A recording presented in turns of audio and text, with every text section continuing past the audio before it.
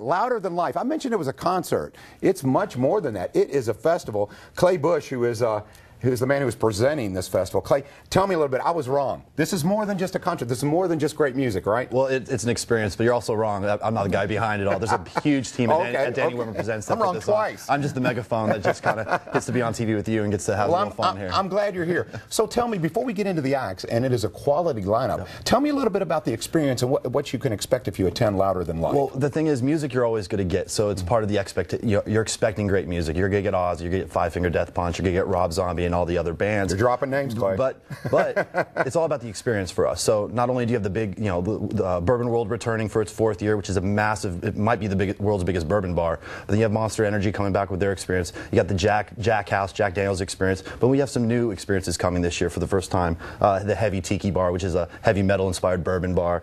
You got a Rock and Roll Barbecue that's hosted by Maker's Mark. You got the Southern Soul Party that's hosted by Southern Comfort. So you have all these bourbons and whiskeys celebrating rock and roll with us through food and beverage. So it's more than the music. The music's expected. It's about what else can we bring you that you haven't expected before. Clay, I've been to quite a few of these festivals, but for someone who is so closely connected as you are, if you could recommend acts or experiences that you would say to our audience, don't miss this, make sure you're present for this event, what would you say? I would say definitely don't miss Ozzy. We just had him in Chicago. It was a sing-along fest. It's a greatest hits record. You hear every song you sing along with. Ozzy's the best. I would never He's an miss icon. That. He's an icon. Can he still bring it? Oh yeah, he's good. So that's the one I'm excited about. And then obviously the Bourbon World. It's a massive experience. There's over 30 bourbons in there. And then trying all the food. We have 200 yards of food celebrating some of Louisville's 200 best. 200 yards? 200 yards of food. So you have Doc Crow's, you have 502 Cafe there, and a bunch of other cool, great food items that you can curate and celebrate with us. So I know it's the Louder Than Life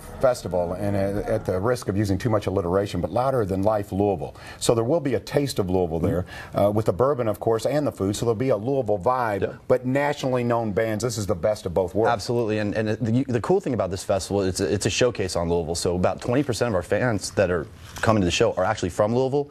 80% are not from Louisville, and a lot of times it's their first time coming to Louisville. So when we came here 5 years ago from Los Angeles, we fell in love with the city. So it's kind of our responsibility to put as many eyeballs in this thing as possible. All right, there's the website right there. Get your tickets now. It's going to be packed this weekend. Clay, thank you so much for your passion. Not a concert, it's a festival, it's an experience. There's the information on your screen. All right, coming up, do you dare